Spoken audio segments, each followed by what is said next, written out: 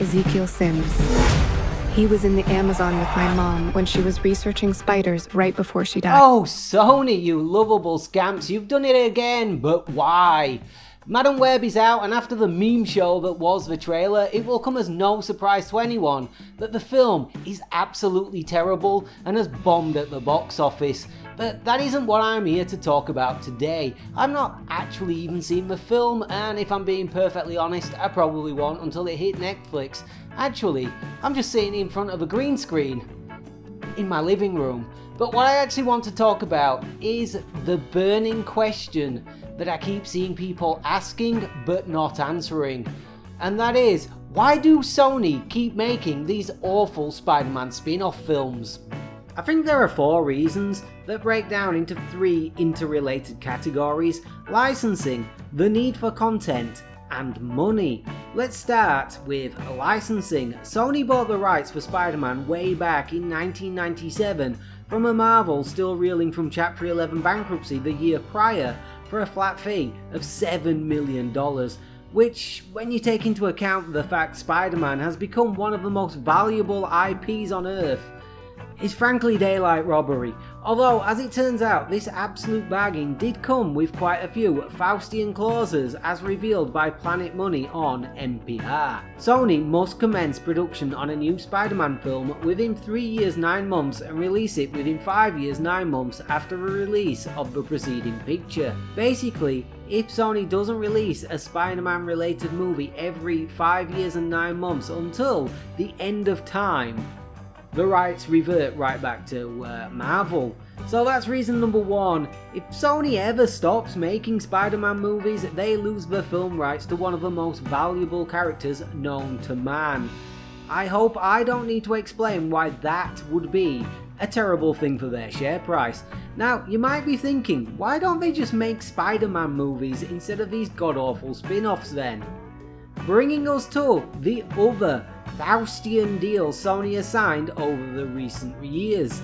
We've already established that Sony has to release a Spider-Man movie just shy of every 6 years, and they did just that, releasing 5 Spider-Man movies over a 12-year stretch, first releasing the largely well-received Sam Raimi trilogy between 2002 and 2007, although I think everyone hates the last one, before releasing Mark Webb's duology in 2012 and 2014. Only problem was, the Mark Webb films weren't very well received, so a planned 3rd film was cancelled, with the Sony email leak showing although the films grossed over $700 million, Sony expected to make way more and only ended up just making a profit because they blew everything on marketing, thus leaving Sony with a bit of a quandary. They need to release a Spider-Man film but can't really reboot the series for a 3rd time within 15 years without losing a boatload of money, which they hate doing. Thus they struck a deal with Disney so that Sony would release Spider-Man films within the MCU. They'd get to keep 95% of the gross, and more importantly, Kevin Feige would sprinkle some of that MCU magic dust around the place, and they'd make boatloads of money at the box office as a result. It does, however, mean that Sony can't release their own movies with Spider-Man in them. Hence they are stuck releasing these weird spin-off films for as long as this agreement with Disney holds. So that's reason number 2.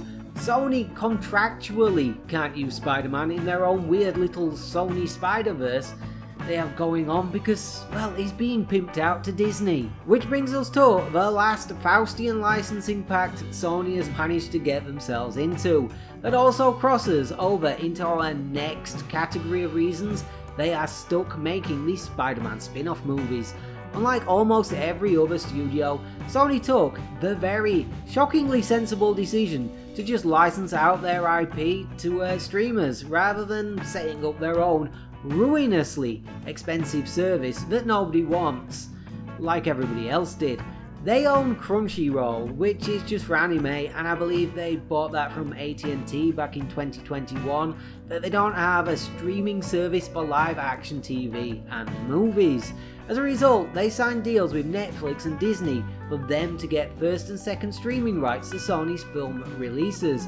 Over the 5 years of the agreement, it is worth $3 billion or $600 million a year.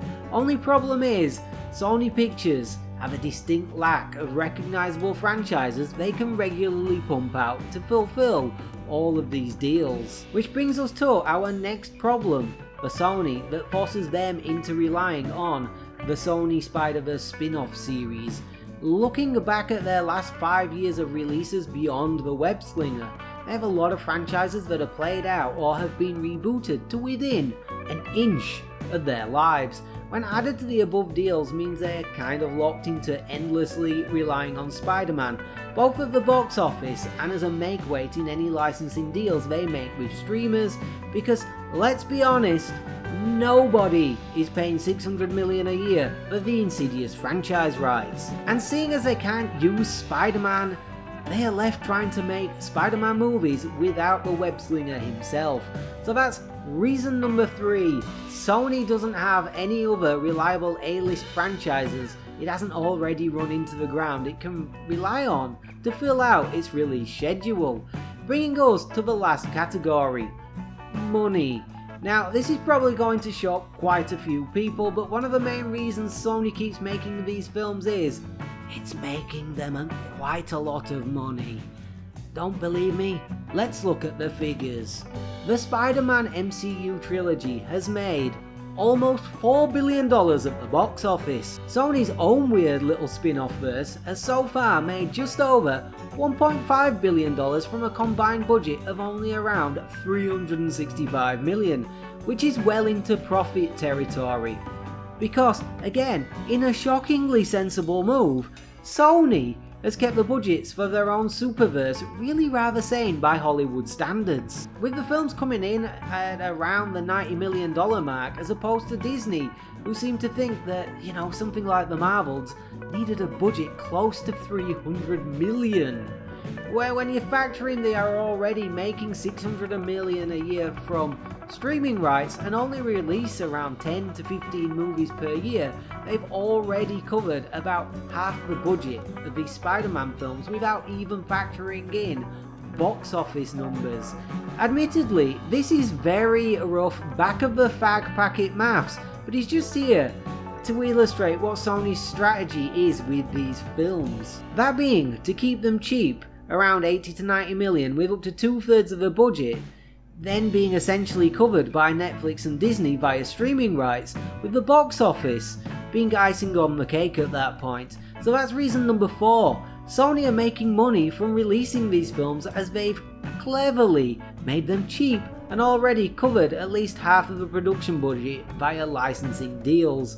When you add all 4 reasons together, making these flicks makes a whole lot of corporate sense for Sony. As to why they are universally terrible, that's a topic for a whole different video someday, maybe. If you want to see that, let me know down in the comments, and consider even subscribing. Thanks for watching, and I'll hopefully catch you in the next one.